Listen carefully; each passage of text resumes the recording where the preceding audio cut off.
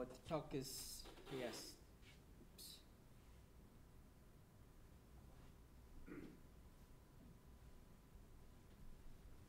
So I'm going to be talking about efficiency for machine learning models. Before I begin, just to get a sense of the audience, how many of, who works with data for their day jobs in any form? And who builds machine learning models as part of day job? Okay, and who builds deep learning models as part of day job? Okay. So this talk is mostly about how to improve the efficiency of your machine learning models. A little bit about me. My name is Shankar. I work as a data scientist for Manulife, mostly working with financial data. Previously, I used to do data science for TradeGecko, and before that, I spent about 6 years working at NUS Research, mostly doing self-driving technology and autonomous drone systems. That's kind of my background. You can get in touch with me. Twitter is @mailshanks, and that's my email address. So let's begin the talk proper. I said, just for a little bit more context, when I say efficiency in machine learning models for this talk, what I mean is statistical efficiency and not computational efficiency. So in a typical deployment scenario, you would have to worry about computational efficiency, obviously, and that, what I mean by that is things like how much memory does your model consume at runtime, at training time, how much disk space, and what's the time and space complexity of your models. So this talk is not about all of those things. Instead, I will talk about statistical efficiency, which is how efficiently you use the amount of data at your disposal. These topics will be relevant to you if you are mostly working in a domain where data is expensive to acquire, or if it's limited in any sense, or if the outputs of your model are kind of feed into a very critical business decision which you cannot really afford to get wrong. So think of trading and so on. What I mean by statistical optimality is basically take any measure of performance for any model. There are a number of different measures of performance. A statistically efficient model will give you the same level of performance with less data compared to a less efficient model. Maybe you're thinking that, oh, but then I work with big data, so I don't need to be statistically efficient. I have enough data to be highly inefficient and still get by. I claim that you never have quote unquote big data in this context, because if you do, then what you can do is you can slice your data and you can ask more questions, and then you're back to the domain of having to worry about statistical efficiency. Also, I'm going to assume that you're familiar with sort of the more standard textbook methods about cross-validation and stacking your models and unsumming your models and all of that. You can read these things in textbooks, so there is not a lot of utility in me repeating them. Now, because we've kind of running very late, I'm not sure if I'll have the time to cover everything. I'll probably not have the time to cover the last part, but this is an overview of the talk. So the first thing I'm going to talk about is how do you kind of heuristically figure out if your data has any signal. That's sort of part one. Second part has actually two subparts. The theme there is why sensitive preprocessing. What I mean by that is when you preprocess your data, if you allow the preprocessing to be influenced by the target variable, that gains you some amount of efficiency. So I'll talk some details about how exactly you go about doing that. And then the third part is adding noise and differential privacy. Turns out that if you add noise to your data set, you can actually increase statistical efficiency. Sounds a little crazy when I say that, but if you add the noise in a principled way, you can actually be more efficient. I'm not sure if I'll have time to kind of delve into the details of the third part, but we'll see how we're doing on time later. So, does your data have signal? Let's say you built a preliminary model, you've checked model performance on a holdout data set. Let's say you're in a scenario where you have a large number of predictors, maybe 50 predictors or 100 predictors or features. In general, if your features are noisy or if they are not related to the target that you're trying to predict, if you include those features in your model will perform worse. So you want to obviously discard them, but it's difficult to identify which features are noisy and which features have signal. So how do you identify the features which do have signal? So here is a sort of heuristic or rather empirical technique to identify features which are kind of signal rich and those which are not. So let's say you've got original data in this form. So you've got x1, x2, x3, which is just a symbolic representation of your rows. And each of those correspond to y1, y2, y3, which is your target that you want to predict. Here is the basic idea. How do you go about identifying if a data's got signal? Let's say you fit, instead of your large complicated model, let's say you fit a much simpler one variable model. That this one variable model models the relationship between a given feature and the outcome. Now you've got this model. That's step one. Step two, you take a data set, you pluck out the feature that you're examining, and then you scramble y. So you've got your rows, x1, x2, x3. Now you scramble y. Instead of y1, y2, y3, you've scrambled them. The idea is this. If x has signal, then the one variable model that was built with the original data will perform much better than this scrambled data set. Whereas if x is mostly noise, then its performance won't be very different from this scrambled data set. So what you do is you build a one variable model for this, you build a one variable model for the scrambled version, and then you compare performance. And you would expect that for features which are heavy, which are informative, model performance will deteriorate quite a lot if you go about scrambling your data. You can repeat the scrambling process many times. It's free to do because you don't need new data. And for each scrambled version, you can build a new model and measure its performance. And what you're going to end up with is you're going to end up with an ensemble of scores. These are the scores that your model will output on noise. You can compare your original model, the one that was built with the original data, against this distribution of scores. And if your data has got signal, then it should look something like this. So what this shows is a deviance. Deviance is one way of measuring model performance. This shows the distribution of deviance for noisy data sets. So this is noise. And mostly deviance has values somewhere around 1390. Most models measured on noise give values around 1390. This is on a simulated data set that looks something like this. And this is the deviance for a feature which is actually related to the output. And you see that the deviance for the signal is much lower than all of the scores that the noisy models generated. The simulated data set is here. N1 is noise, it's not related to y.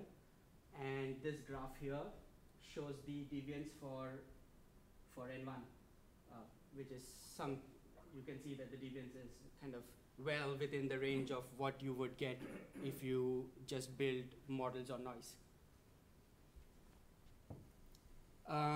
You can extend this.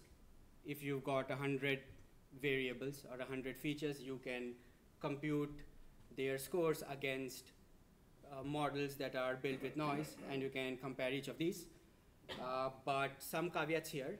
If you do that, you run into what's called the multiple comparisons problem, because now you are essentially, if you think of how you do a statistically significant test, if your test significance threshold or p-value is 0.05 and you run 100 tests, you will expect to get 5 false positives.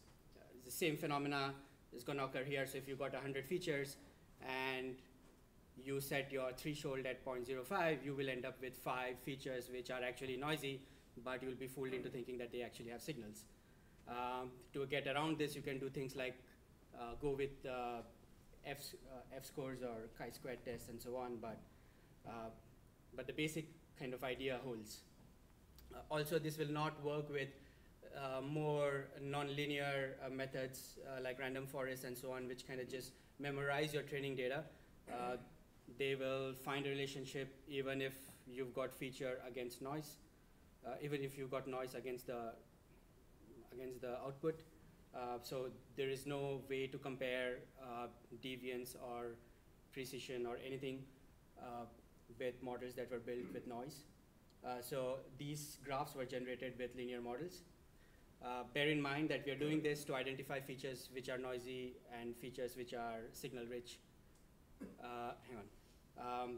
And once you've identified features which are noisy versus signal rich, you can then go and build a complicated nonlinear model with features that you've kind of, which you're confident about carrying signal. Yeah, question? Yeah. So you are basically generating random sample in the data, and we scramble the output column. Yeah. So yes. So now it's new data set. Y is scrambled. It's supposed to be random. Yes. You built the results on the linear model.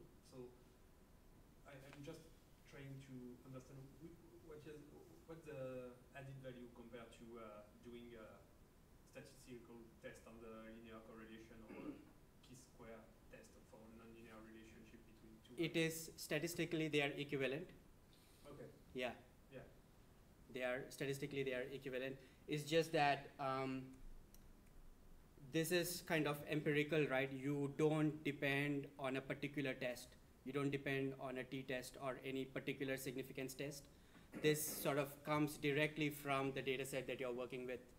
So this distribution of noise scores are directly, in a sense, generated from the actual data on hand. So you don't have to worry about things like correcting for biases in these 100 different significance tests that are available. So it's kind of non-parametric. Yeah. Test. Okay.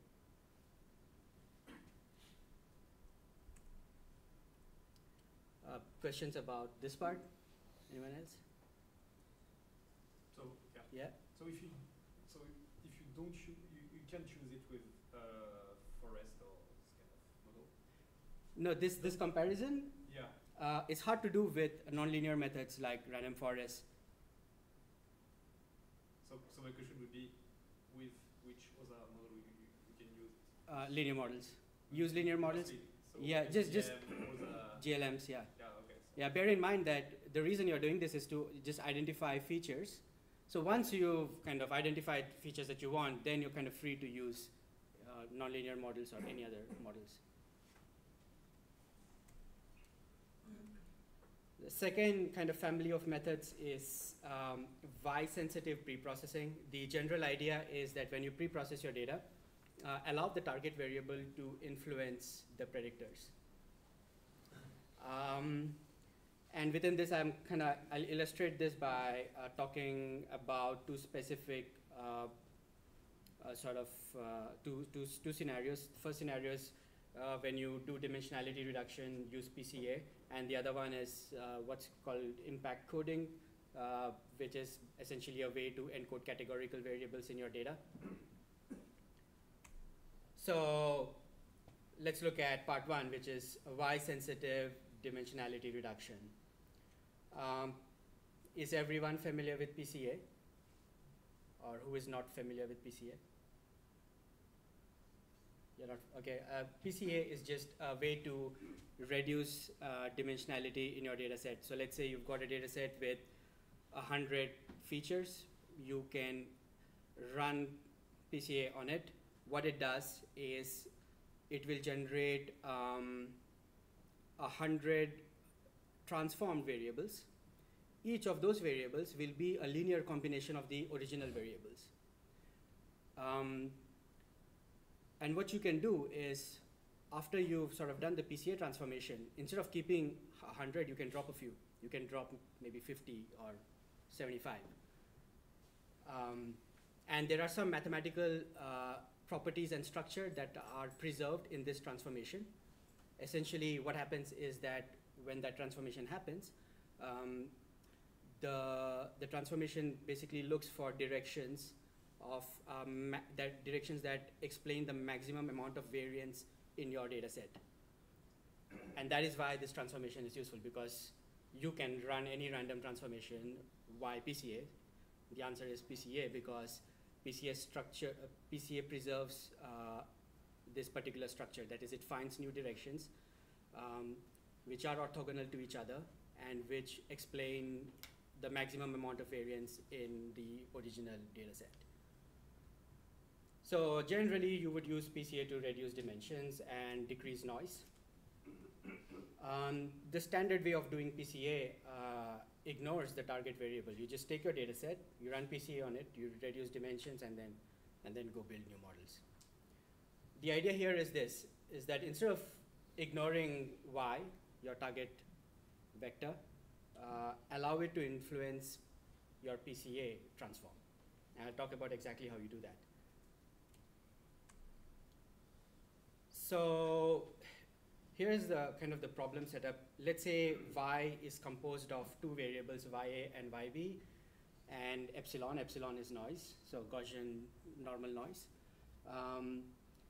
You've got signal variables, which I denote as x. So x1, 2, 3, 4, 5 are signal variables, and noise variables are noise 1.01 and 1.02 and so on.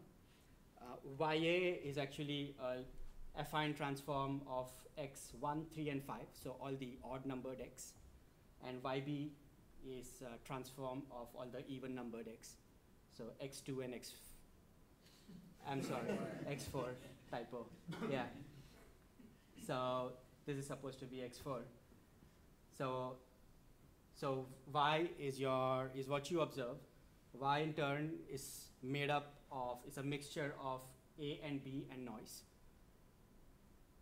So ya is a mixture of x1, 3, and 5, odd ones. Yb is a mixture of x2 and x4, so even ones. So this is my data set. It's a synthetic data set. The reason it's synthetic is because it kind of shows the properties of PCA and the alteration to PCA quite nicely. So there are 5 signal variables, 45 noise variables. The noise variables are correlated to each other. The data is highly unscaled. Each variable is kind of in its own range. So y is between -5 and 5. x1 is between -4 and 4. x2 is between -9 and 10. Noise 1 is between -30 and 26. So they're all in different scales. The noise variables are correlated to each other. Because of the way the data is generated, 33% of it is basically random noise, so you cannot predict, at best, you can predict 100 minus 33%. So let's look at the ideal case. Now, the reason I'm showing you this is just so that you can compare it with what follows. In the ideal case, you know what's noise. And then if you know what's noise, you should prune them. So if you do that, if you get rid of all the noise variables, and then you run PCA, then these are the singular values. So this is the first, second, third, fourth, fifth singular values. Singular value for a PCA basically corresponds to the proportion of variance that is explained. So what this tells you is that the first and the second singular value, which correspond to the first and the second principal components, kind of numerically account for sort of this much and then this much percentage of the total variance. Just a sanity check, we got rid of all the noise variables. There's only signal variables in these graphs. And therefore, because there are only 5 signal variables, you can have only 5 singular values. If you take all the 5 principal components, you're back to square one. It's like using the original untransformed data set. So these are the singular values with your kind of ideal case data where you manage to throw out the noise. Let's look at what happens to the principal component loadings. Principal component loading is basically a set of weights that transform your original data to your kind of principal component. So for example, this one, it's PC1 stands for principal component 1. So the first principal component is made out of x 0.1 times 0.4, 0.45 plus 0 times x 0.02 plus some amount of x03 plus 0 times x04 plus some amount of x05. So the first principal component is a linear combination of x, and same goes for the second and the third and the fourth and the fifth. This is what PCA does. It tells you, the loadings of a PCA basically tell you how much of your original data make up each of your kind of transformed axes. So what's interesting about this graph is that just take a look at the first and second principal component, right? The first principal component has weights attached to each of the odd x's. So x1, x3, and x5 have non-zero weights. The even ones have 0 weights. For the second principal component, it's the inverse. The even ones have weights, the odd ones are all 0. What that basically tells you is that component 1 and 2 taken together actually represent a good proportion of your original data. So between 1 and 2, you have weights for each of the x's. So this is the ideal case. This is another visualization. What is done here is the original data is projected in 2D, where the axes correspond to component 1, principal component 1, and principal component 2. The color of the dots correspond to the range of y. So this is max value of y, this is middle region of y, and this is the lowest region of y. So when you do this transformation, when you project y on the first and the second principal components, there is a rough trend that you can see, that is higher values of y are trending in the upward right corner, lower values are in the lower left corner. So you can see sort of a pattern, actually well distinguished pattern between lower and higher values of y just in 2D space. So what this tells you is that actually PCA is quite good at uncovering structure in the absence of noise. Now the challenge is, can we uncover this kind of structure when you have noise in your data? So of course we never, in real scenarios, we never know which variables are noisy, so we don't know which ones to throw out. So let's take a first cut at PCA analysis. Now this is the bad way to do PCA. This is PCA without scaling. PCA as a method is sensitive to the scale of your data. So if you're measuring things in different units, that will screw up your PCA, and then that's why best practice for PCA is to always center and scale your data. But let's see what happens if you don't do that. So if you don't center and scale your data, we've got 50 variables, remember? These are the singular values of the PCA. So you see, like, there's no kind of discernible trend. as you start to include more and more principal components, you are kind of covering more and more of the data space, which is what you would expect, but there is no, what ideally you want to see is that a few of the, like the first few principal components or the first few singular values are accounting for a large proportion of the variance. You don't see that here. And the reason you don't see that here is because noise is masking everything. And then if you look at the loadings matrix, look at principal component 1, most of the weight is actually like just 3 variables have some weight, which is noise 1, 3, and 5. Actually, the same goes for each of the principal components. Most of the weight is distributed among the noisy variables. It did not manage to pick up any of the signal variables. Now, the reason all of this is happening is because we have not scaled our data. So, a better version of PCA is if you scale your X. So let's scale. By scale, I mean center and standardize. So subtract the means from each of your features and make sure the variance is 1. If you do that, then these are the ranges for X scaled variables. So just a visualization of the values of each of these features. And now if you run PCA, then you can see interesting structure. So you see that there's sort of a knee in the graph at this point, right? The first 20 singular values have values that are much higher than the rest. And then this is also interesting. The loadings matrix is also interesting.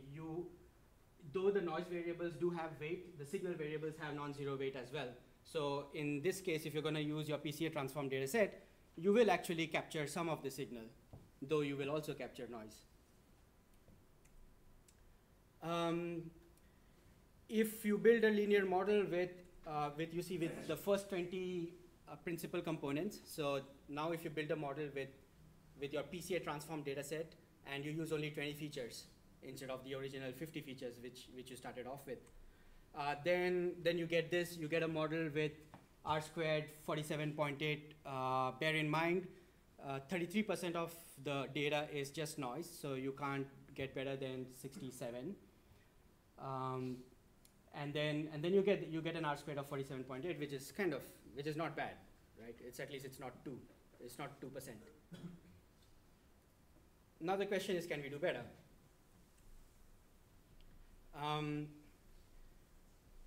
This graph actually tells you that the 47.8 R squared is not that good, not that big a deal.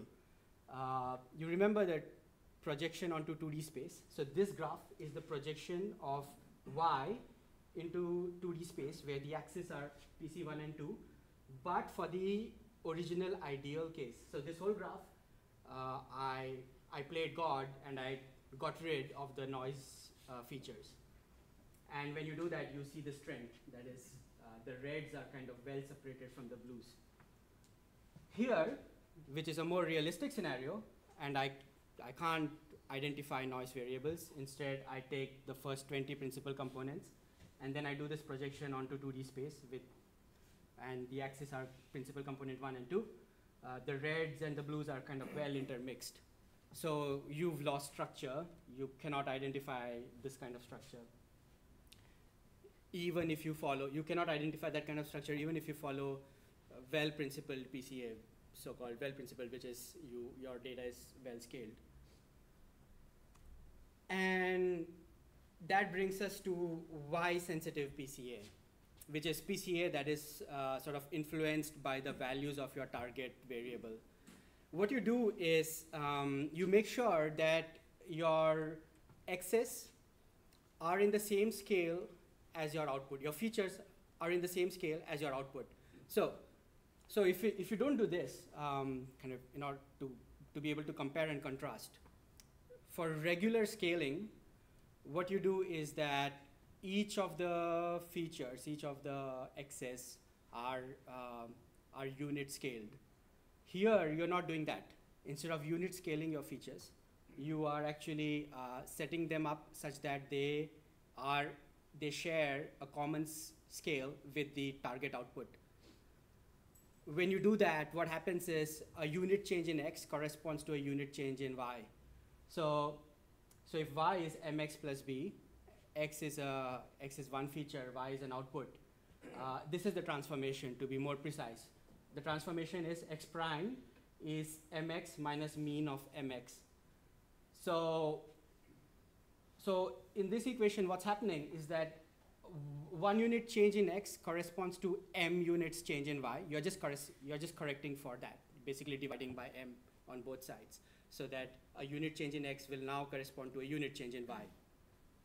So this is actually a very simple transformation, but by virtue of doing this transformation, what you are now doing is you are allowing the values of the target variable to influence your PCA. Now your PCA is going to try to identify structure not just in the X matrix, but in the joint X and Y matrix in a certain sense. So when you do that transformation, these are the values that you get. So you see that most of the noise variables are actually between like very small, close to 0, and the ranges for X are much larger than Y, than the noise ones. When you run PCA on that Y transformed, on this sort of funny transformed data set, this is the graph of singular values. You see that the first 1, 2, 3, 4, 5, the first 5 singular values have much higher values than the rest. So that kind of should give you a hint that maybe your data intrinsically has only 5 degrees of freedom. And this is the loadings matrix. And this is really, really interesting because now you see that pretty much every noise variable has a weight that is 0. And now you're only taking signal variables. And furthermore, the first principal component has weight attached to x1, 3, and 5. And the second principal component has weight for x2 and x4. So between PC1 and PC2, you've actually uncovered a good part of your input data. And now if you do the 2D projection thing, again, this graph is for the ideal case where I played God and got rid of the noise variables. Now this one is Y-scale training data. So this is this plot is from doing the Y-sensitive PCA transformation. And when you do that and when you project it, you see that the red and the blues are actually almost as well separated as this. So the takeaway message is that when you basically bring your input data, force it to have the same scale as the target variable that you're interested in predicting, if you do that, then PCA manages to actually find much better structure in your data.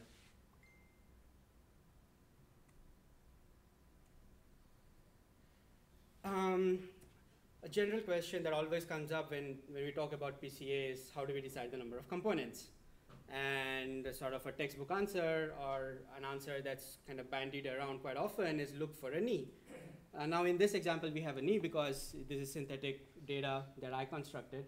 So you have this kind of sharp drop off, but often it might not be so obvious and it's a subjective kind of thumb rule in any case. Now to resolve this question, actually you can use a similar kind of scrambling or permutation test that we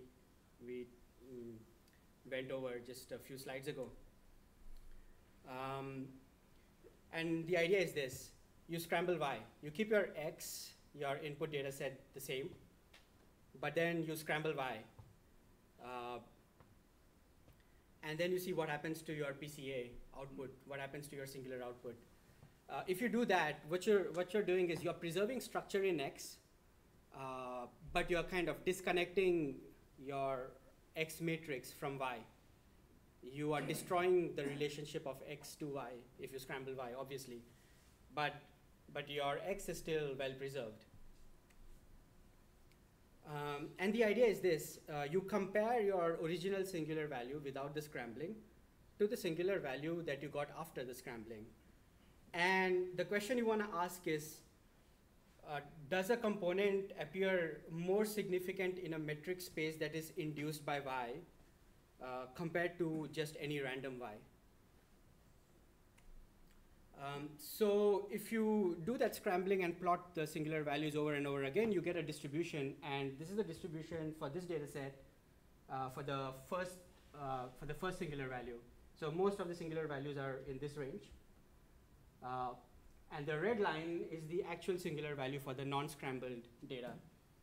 And now you see that it's obviously much higher than the values that you get on scrambled data. So you know that the first principal component is sort of quote unquote statistically significant. You can do this of course, for all the singular values. And this is what happens if you do that. Now the dashed line is the average value for these simulations. So for example, this dashed line for the first principal component is the average value of this distribution. And then similarly, this next dashed line is the average value for the distribution that corresponds to the second singular value, and so on. This light blue curve is the 98th percentile. So you can see that the first 5 singular values are well above the 98th percentile, but the rest of them are actually not. So again, this gives you quite a nice hint that your underlying data is actually just 5 independent measurements. So that kind of concludes the Y-sensitive PCA part. Continuing on to the same theme, another kind of pre-processing that you can do, which is sort of Y-sensitive or target-sensitive, is when you encounter data with a lot of categorical variables. So this question often comes up: how do you encode data that has a large number of different categorical variables, and zip codes is a typical example. So an example data set is one that you can find from San Francisco's police website. You basically, it's a database of crimes that are reported. There's a visualization of kind of the location of the crime for like 1 month. You know that there are sort of hotspots in the city, right? What we want to do is we want to be able to predict crime before it occurs. Now, obviously, the location is a source of significant signal. You want to encode location data in your predictive model. The question is how? If you just download 1 month of data, right, so this is 2012 July, typical month has 8,000 rows, but there are about 4,000 unique zip codes. So the number of data samples, the ratio of the number of unique values of your categorical data feature to the total number of rows is actually not good at all. You've got 4,000 unique values and only 8,000 rows. So if you just do a one-hot encoding, for example, that would be very difficult for any kind of algorithm to model. If you instead say, okay, let's not have zip codes, let's just use a block level data, then that ends up overfitting. If on the other extreme you say, okay, let's just have a district which is kind of very broad area, then it's not predictive enough. So how do you handle categorical data with like a large number of values? One thing that you can do is what's called impact coding. What you do is you replace the categorical feature with the output of a submodel. This submodel basically gives the probability of crime for a given location, for a given category value. In sort of a mathematical sense, it's basically equivalent of naive Bayes, right? What you're doing is you are looking at a location and just counting the fraction or the number of days that crime was reported in that location relative to all other locations. If you encounter a new location, which is quite likely, then you can kind of smooth your model what I mean by smoothing is you just impute the global average, the global crime average. This process is actually equivalent to encoding a Bayesian prior if you were to be building a Bayesian model.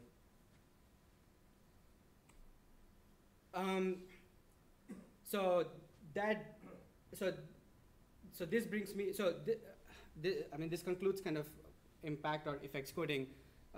You see, again, the idea is that you allow the target variable to influence your categorical variable.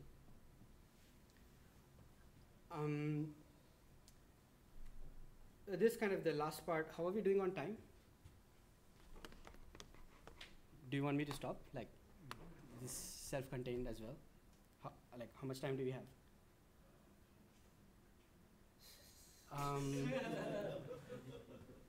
I guess this part would probably be 15 minutes, so we can either add it or just leave it at this.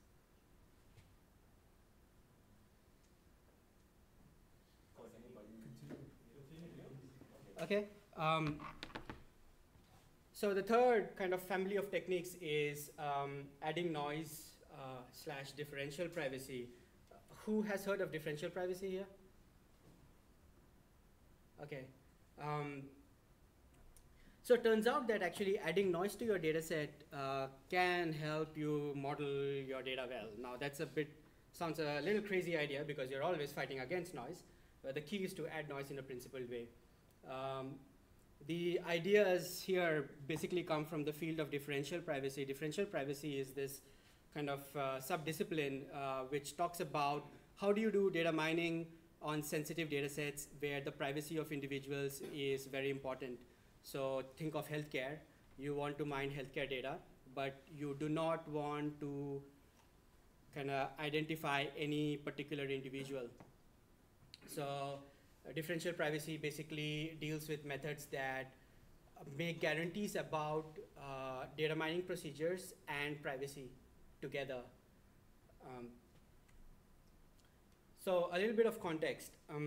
We spoke about impact coding, right?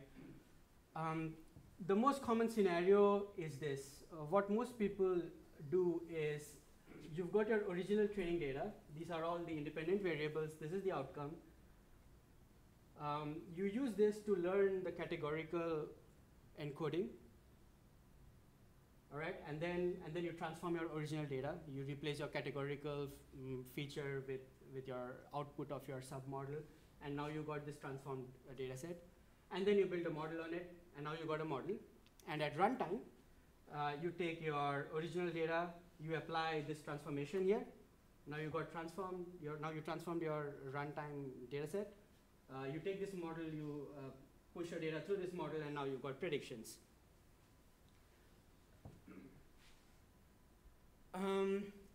The problem with doing all of this, right, is the following. At this step, here is where the problem lies. The problem is that you're learning the categorical encoding on the same rows that you use to build your model. So so this process of learning the encoding is actually leaking data, because when it comes to runtime, you won't be able to do this. You will have to take your old encoding and apply it here. You will not be able to reuse these rows. In this case, you're reusing the same rows that the data rows that are used to learn this encoding are the same as the ones that are used to build the model. So that is actually a data leakage. And then that leads to overfitting, and that will lead to an overly optimistic estimate of how well you're actually doing. So when you take this model and actually deploy it, it's not going to perform as well, basically because you reuse this data. Now, this doesn't just apply to impact coding. Actually, this applies to any form of pre-processing. For any form of pre-processing, if you learn the pre-processing on a subset of your training data, and then you use the same data set to build a model, you're going to overfit. So one solution is to do this. You split your training data. You learn categorical encoding or anything else, any other form of pre-processing. You do that on this data. And then you reserve a subset to learn the model, and you learn the model on new rows, and then you deploy. This kind of solves the original kind of data leakage problem, but now you are inefficient.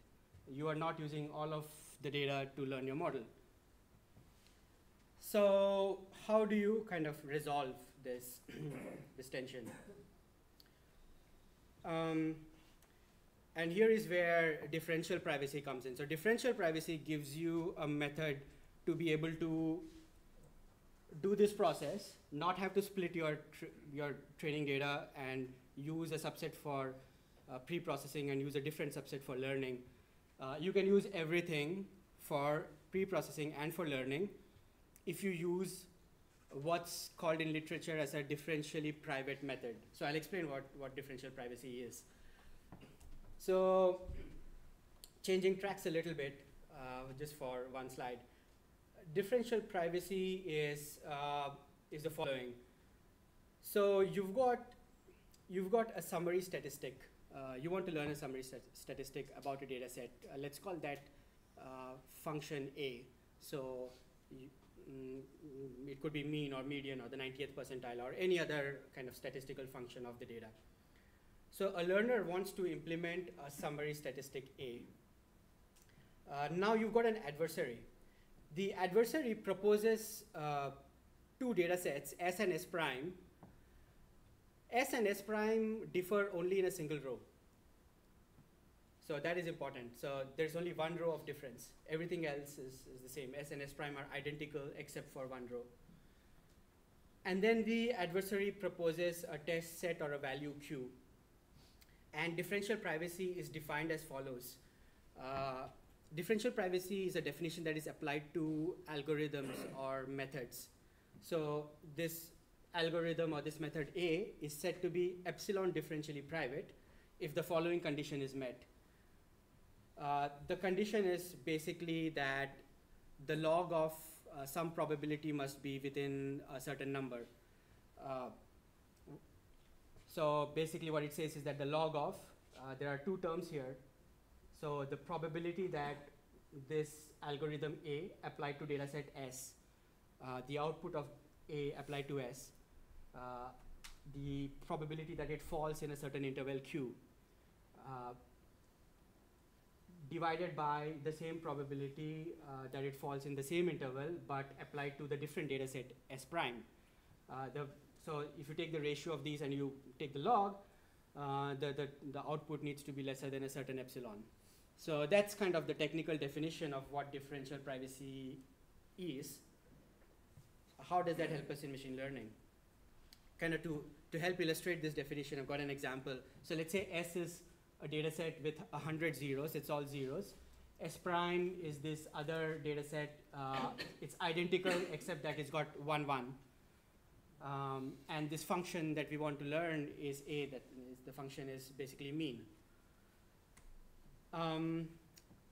Now if you don't know about differential privacy, then if you apply the function to S, then you're going to return the value 0. And if you apply it to S prime, you will return the value 0.01. And if you have an adversary, adversary can trivially implement a decision boundary that is midway between 0 and 0.01. And if you output 0.01, then he knows that, oh, you're looking at S prime, whereas if you output this, he knows that you're looking at S. Think back to kind of what I said about the origins of differential privacy, right? So S and S prime could be data sets with medical records, and this, in a practical sense, this would be useful if, let's say, you're thinking of participating in a medical survey, and surveys are asking sensitive questions. Now you want to know if by me answering this survey, will I kind of divulge my identity, right? Now, if it's a small enough set of people, it's easy to imagine a scenario where by participating truthfully in the survey, you basically give away your identity, right? So that's kind of where this whole differential privacy thing started. Differential privacy aims to be able to allow people to participate in these kind of surveys but not divulge their identities. So just to help illustrate the example, without differential privacy, this is what happens. You basically give the answer. You compute the mean of S and S prime as asked.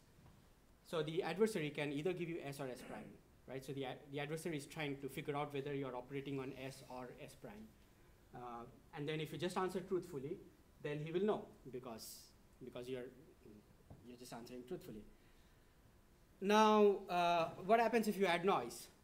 So if instead of answering truthfully, what you do is you take your answer and you give a noisy version of your answer. You give your answer plus Laplacian noise in this case. Then there is some chance that you might fool your adversary, because if your answer is this, like your answer could be this value, right? Because your mean is 0. The adversary asks you to compute the mean of the set S, which is the all 0 set. You compute the mean, it is 0. Now you add noise. After adding noise, it is, let's say, 0.02, which is this value. The adversary could think that, oh, maybe he's got S prime, right? So you can fool your adversary. But even if you do that, right, now most of the distribution actually for this one is on the left and for this one is on the right. So adversary can still actually guess your data set in most cases, and therefore you need to add more noise. As you start to add more and more noise, your response for S and S prime start to become more and more indistinguishable from each other. And at a certain threshold, the adversary has only sort of epsilon probability of being right in his guesses. And when that condition is met, that's when you say that the algorithm A is now epsilon differentially private. So how does this help us in learning models? The answer is that actually adding noise in this way, the intuition is that adding noise in this way helps you hide which data set is used for pre-processing versus modeling. So your algorithm will find it very difficult to overfit. Your algorithm will not be able to learn the intricacies of the pre-processing data set versus your sort of training data set. That's kind of the basic intuition behind using differential privacy for learning models. So here's a simulation. You've got 10 signal variables and 100 noise variables. You want to predict an outcome Y. This is simulation of a stepwise regression. So what happens is let's say you take feature 1, you build a model, and then you build a second model with either feature 2 or 3 or 4 or 5 or 6 or anything until 99. So you pick anything between feature 2 and feature 99. You pick the one that actually performs the best when added to the earlier model. And in this way, sequentially, you start to add more and more features depending on their performance in a holdout set. So what is happening here is you've got 3 different data sets. This line corresponds to training data set. This line is a holdout or test data set. And this is what's called fresh data set. This is actually, so this is 1,000, this is 1,000 rows, this is 1,000 rows. This is 10,000 rows generated from the same data generating mechanism. This fresh score is actually the true performance of your model. This is what would actually happen if you were to use this model in these circumstances. But you obviously don't have access to this in a real scenario. You have access to only this curve and this curve. So what you're going to do is you're going to train on this, and you've trained a model on this. Now you want to add a new feature. You add a new feature, you test its performance on this kind of holdout set. Wow, and you see that it really improves your holdout set performance, and then you make the decision to add it, and then you go on. Now, obviously, this is horrible because you are like completely fooled by this process, right? You're looking at test score, and your test scores are doing quite well, but in reality, you're not doing well at all. And the reason that's happening is because you've actually contaminated your test set or your holdout set, that is this set, The reason you contaminated it is because you're using the output from this set to inform your model. And the more often you do that, the more you peek at it and the more your model adapts to this data set. And that's basically what's happened here. Your model has completely adapted itself to this data set, and therefore it can't generalize, which is this blue one. It can't generalize to really new values. And this is typical scenario when you're building machine learning models, is that you tend to peek even if you have a holdout set, you tend to peek at it because you want to tune hyperparameters or you want to tune a new pre-processing routine. And when you do that, the more often you peek, the more you contaminate your holdout set and the more risk there is of overfitting. And the basic idea behind using differential privacy for this is, now instead of peeking at your holdout set, instead of peeking at it directly, what you do is you query your holdout set, but you are returned with the answer plus noise. So you never look at your holdout set, you only look at a noisy version of your holdout set. So this is actually formalized in what's called the threshold out algorithm. There is a science magazine article on this with Cynthia Dwork et al., which you can look at. I'll have the references here. And the threshold out algorithm basically formalizes these things, which is how do you add noise. I mean, not all the details are here. For the details, you can look at the paper. But the basic idea is that if you are learning a model and you've got a training set and a test set, so the training set is to learn your model, test set is to kind of tune hyperparameters, and you're doing something like this, something like stepwise ridge regression, then you train a model on your training set, and then you kind of query your test set for model performance. And the threshold out algorithm dictates the following. What it says is that if the model performance on the training and the test set are close enough to within a certain threshold, then you return the training score plus some noise. If they are not close enough, then you return the test score plus some noise. Now the details of the noise parameter, etc., are not in this slide, but the aim of this slide is to kind of give you intuition behind why this works. The reason this works is because now you are using, like, you're not peeking at your test set. You are actually always, you have access always to only a noisy version of your test set. So if you kind of apply the threshold out algorithm with the right noise parameters, then this is what happens. What's happening is that, so this is training error as you start to add more and more predictors. And this is the test set error. And the blue one is the sort of the really ground truth of what would happen if you were to deploy this model. And what's interesting about this graph is that the blue and the orange track each other quite well as you add more and more features.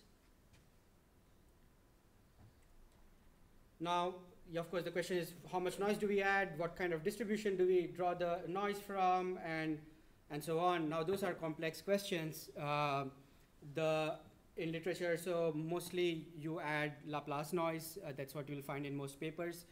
And sort of what are the parameters of the Laplace noise actually depends on the number of rows that you have in your data and the kind of queries that you're making on your data.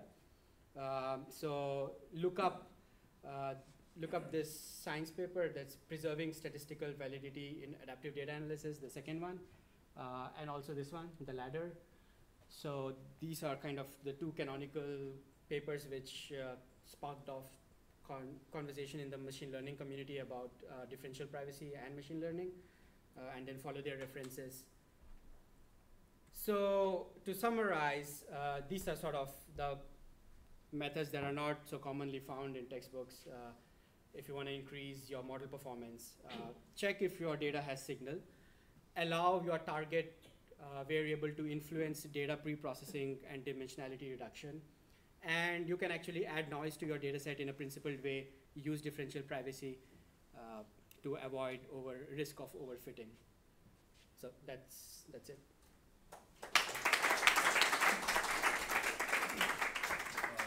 Anybody has any questions for Shankar?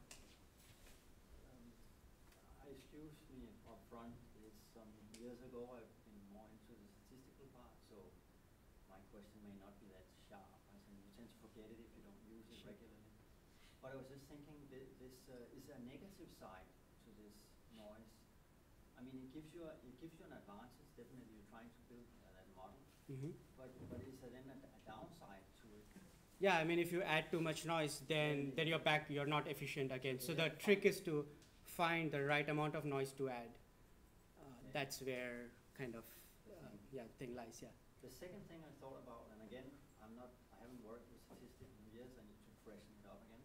But I was thinking, is it possible to incorporate the new data where you say the model will kind of skew off because it was adapted to your original trainings? That couldn't you incorporate running like along the way and improve the model on a kind of?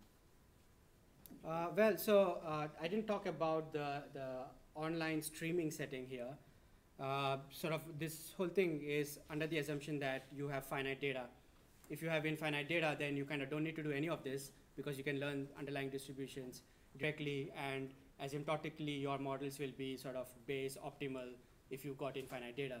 Yeah, I was thinking like in a customer scenario, you're trying to predict what should we offer, what would happen with these customers, and then I guess you could learn from that and incorporate new models all the time.